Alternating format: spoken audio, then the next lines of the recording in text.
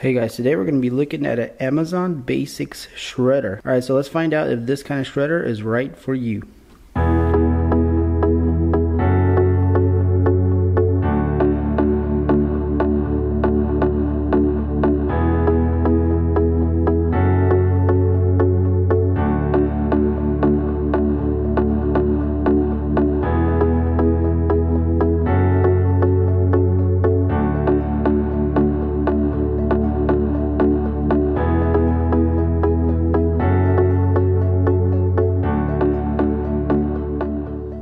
So if you need a shredder, this might be a good one here because this is something that an average office can use. So it takes a maximum of 6 sheets, which is pretty reasonable. And also it chews up larger things like cards and maybe other similar thickness of items right here in the middle. So if you have a home office or a small office that you're not constantly grinding paper, this is a great choice.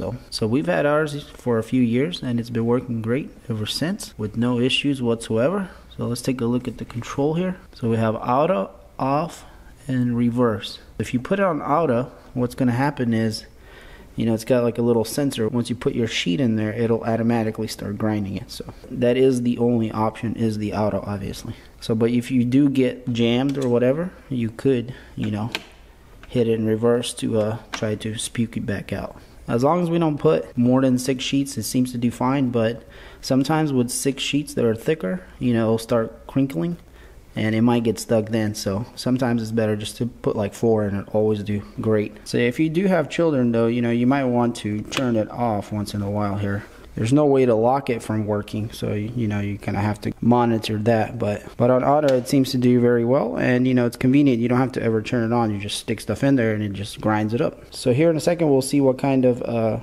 cut it has, and also this bucket here is almost 4 gallons, so it's a pretty good storage overall. So you should be able to grind quite a few papers before you have to empty it out. So let's go ahead and take a look inside of this thing. So this top piece just lays like that, and so it's as simple as just grabbing it out.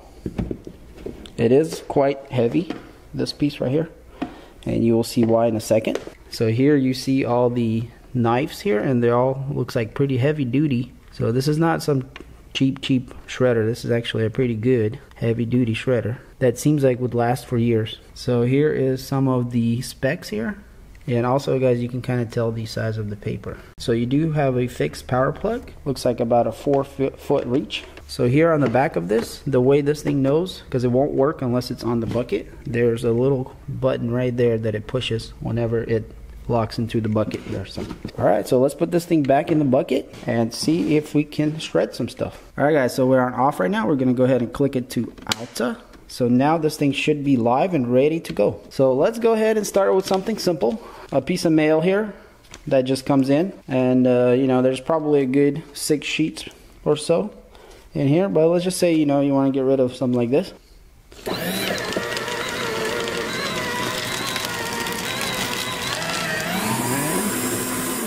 As you can see, guys, not an issue. So as you saw, it turned on automatically and then turned off once it was done. Alright guys, so next we have a Costco little thing. So this thing is quite a bit thicker and has a bunch of pages actually. I don't know if it's going to handle this, but out of curiosity, let's just see what happens with this thing. And actually, I'm thinking that maybe I should fold it in half. That would make more sense because it'll still fit in there just like this.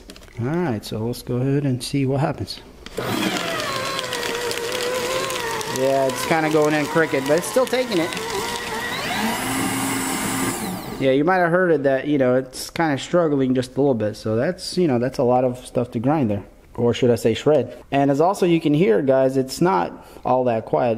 It's not crazy loud, but it's definitely got a, noise to it. So you guys might be getting these a lot. These are offers for credit cards. They want you to keep opening those credit cards. Well, we're going to go ahead and put them in the shredder.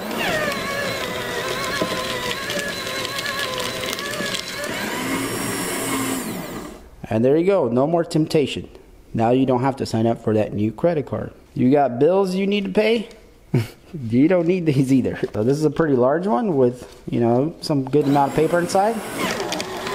Yeah, it's having a hard time. It's barely moving. It's about to get stuck. Oh. Okay, that was barely, guys. That was barely going. That was a hard one for it. But as you can see, so far I'm putting things in there that just, you know, I'm not like taking an account of this 6-sheet maximum.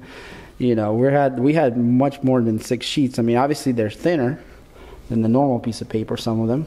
But still, this thing is doing very well, as you can see. Alright guys, so here we have exactly 6 sheets that we're going to put in here. And this is the average paper sheets, so, you know, this is going to be exactly what the maximum is. Let's see how well it does it with the just the 6 sheets like it says it can do.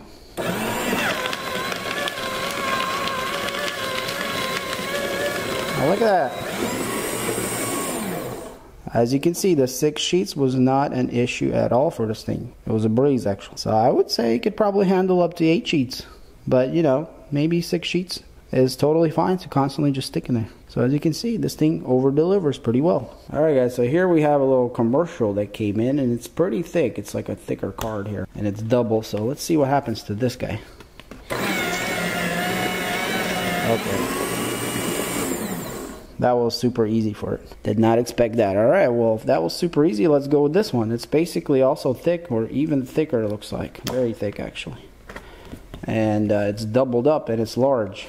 So let's see how it does with this one.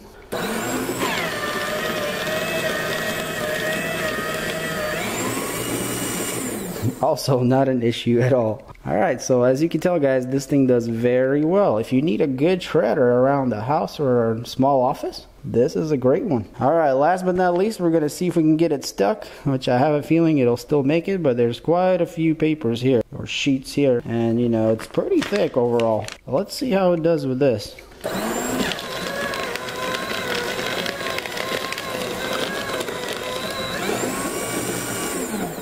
Alright, well that's all I have for this thing to shred. I honestly thought in the beginning when I was, you know, finding things to shred that some of that stuff will jam it. So it looks like one of those big letters that had a bunch of papers in it was the only challenge, and it still made it. It was slowing down, but that was a little bit tough for it. But it has not stopped on us. So as long as you don't throw anything ridiculous at it, it looks like it could pretty much munch on anything. Alright guys, so I was not able to find an actual card to put in here, but I do have some coupon cards here that have expired, and they're reasonably thick. They're not as thick as a card would be probably, but so let's go ahead and put them in there and see what happens.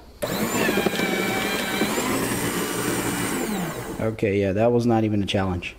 So a credit card would not be an issue. You can grind credit cards on this thing all day long. So, and I'm feeling the motor over here. It's slight, like not even warm, like barely there's something warm there. So it doesn't even heat up much though. Pretty cool. Let's open it up and see what kind of little shreddings we have in there. So I'm gonna go ahead and turn it off here. Let's open it up. So as you can see, the back here where the blades are is relatively clean. And here are the shreddings. And as you can see guys, this is their sizes. So they're not tiny, you know, but they're a pretty good size. And actually, you guys could probably use this if you wanted to for stuffing stuff or whatever, anything else. So not only did you get rid of your mail that you didn't want, now you could technically be creative and do something with these if you wanted to. And also guys, as a tip, you know, if you want to fit more stuff in this bucket, you know, once it gets kind of full, you can just put your hand in there and push them down, and you would grind quite a bit more before you have to, you know, empty this completely. So overall, thumbs up for this thing. Alright guys, if you're interested in a shredder like this, I'll leave some links in the description. And if you enjoyed this video, hit that like button. And also guys, go check out my other videos on this channel. And if you're not subscribed and you want to see more videos, hit that subscribe button. And as always guys, thanks for watching, and I'll see you on the next one. Peace.